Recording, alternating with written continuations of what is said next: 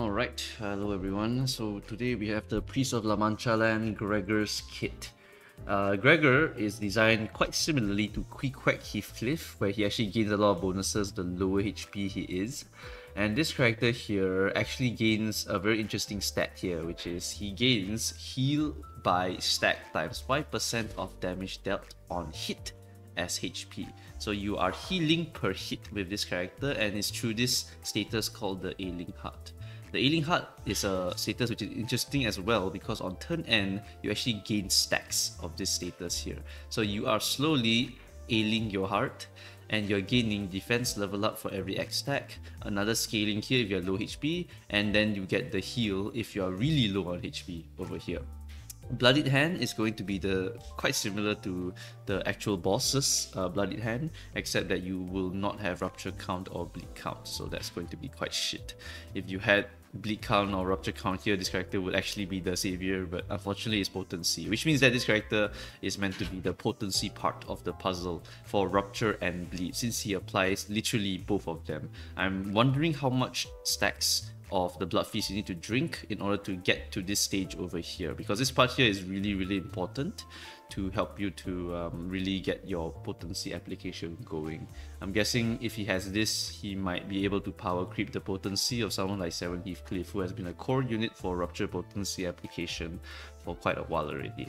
So let's just wait and see. But for this Gregor here, if you notice the theme of this character, skill 1, Bleed Rupture, skill 2, Bleed Count, Rupture, skill 3, Bloodied Hand, Bleed Count, Rupture Count, Bleed Potency, Rupture Potency. You see way more potency than you see the count. And so this character here is really just a potency applier character who also wants to get hit a lot and will just lose HP, but then once he gets to a certain percentage HP, he will be able to actually become really tanky, and he will be able to also get more benefits because his skill tree actually scales based off his missing HP and also scales off his Ailing Hearts in some way, right? The skill 2, sorry, is the one that scales off the Ailing Heart. If you are very high in your Ailing Heart, you will consume Blood Feast and then you gain Bloodied Hand. But if you are at less than X Ailing Heart, then you gain Bleed and Bloodied Hand over here. Your Guard skill also gives you Ailing Heart, and your Guard skill is quite interesting because your Guard skill actually will give you Bleed and pop your Bleed up to Y times on yourself, which will nuke the bleed count as well.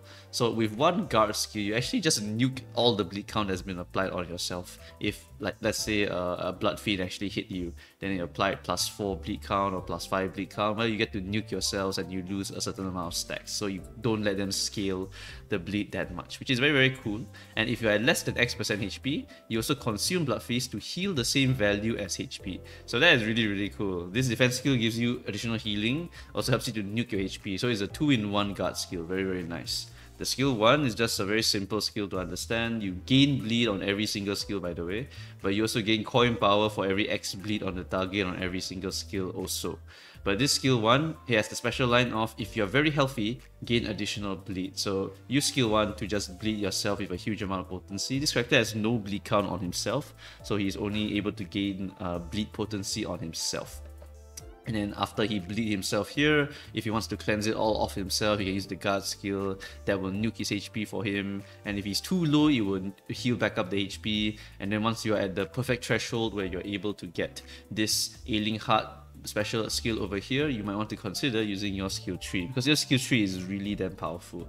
But before we go there, let's talk about skill 2. Skill 2, you get the Blood Feast eating here, you get a bunch of Bloodied Hand stacks over here. Skill 2 is probably going to be the main way you gain your Bloodied Hand, because skill 1 only has one instance of gaining Bloodied Hand here. So I really need to know how much the skill 2 will give you Bloodied Hand stacks. How fast can we actually stack up here? And then for skill 3, this is where you cash out when you are low HP. This skill has 3 instances of healing mentioned. On hit with the skill, you heal. And then after that, you also have, if you consume excess stacks of Bloody Hand, I like the wording here, excess stacks, which means that it will not consume a certain amount of Bloody Hand. So if you have a little bit when you pop the skill tree, you will still be able to maintain a certain amount here, hopefully enough that you can actually go back to the Bloody Hand number 3 pretty easily, or stay in Bloody Hand number 3 really easily. So that will be the best situation here. Helps to keep his role as a tanky potency applier alive because of this one line here. And then he also heals HP on self based on stack consumed.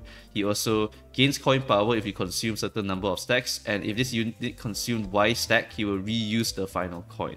And then after attack, he will heal X% HP on self, and once again, he also gains bleed potency on himself. So yeah, heal here based on Bloody Hands, and also heal here on hit, and also heal here if you are very, very low in HP. So yeah, you are going to heal a shit ton with this skill tree, and you will be just full health most likely, because there's like 4 mentions of healing here. Legit, you will just heal to full with this skill. I think it looks really, really powerful, a bit similar to Barber, right? Barber also use skill 1, skill 2 a lot, and after that you use your skill 3 when you're ready to pop your Blood Tinged Scissors Blade.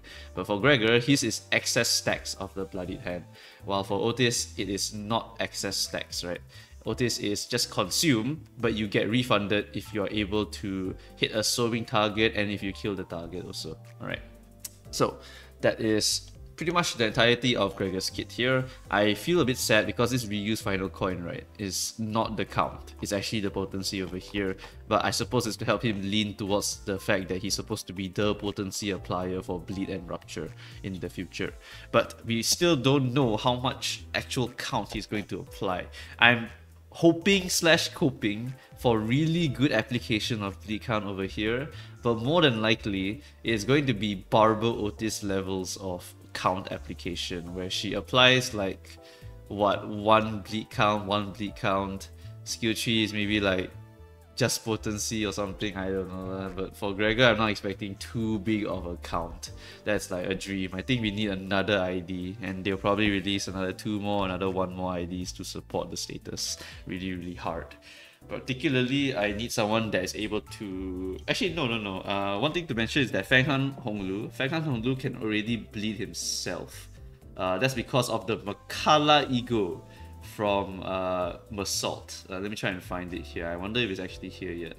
I think it's not here yet, but I think the library has it. Yeah, here it is.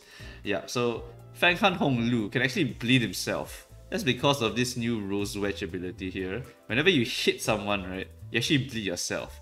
So this Rose Wedge means that Massault is definitely getting some bleed related ID. I don't know who it's gonna be, but this Rose Wedge is really, really good to help bleed your characters. So I'm seeing some great synergy here, and the Fanghan Honglu is definitely going to be able to bleed himself with Rose Wedge's combo. And then after that, Rose Wedge plus Fanghan Honglu for rupture stuff, and then this guy here for the potency stuff, Otis for, I don't know, Unga Bunga, I guess. And then we just need what, the other 2 Blood Fiends, and then they have some sort of count application to help maintain the stacks, or AoE count application, because I did see her ultimate move do it a bunch of times. But yeah, there's a lot of different things that they could do here, and I really can't wait to see all of the different synergies here. Like, all the pieces of the puzzle are being spread out here. We just need to really see like the IDs, and then we realize, holy shit, P-Moon cooked again. This Gregor here is just the potency piece of the puzzle for all of these Blood Fiend teams that are going to come out. And we are definitely going to see Bleed plus Rupture as an actual status combo in the future. Alright, did I even mention the passive? I think I haven't mentioned the passive, right? Another thing that he's also going to give to your allies is that he will nuke his own SP. And then he will give the ally with the least SP a certain amount of SP, scaling off of the Ailing Heart. If he has less Ailing Heart, you will gain more SP for the ally. And if he has a lot, then you will gain less SP for the ally.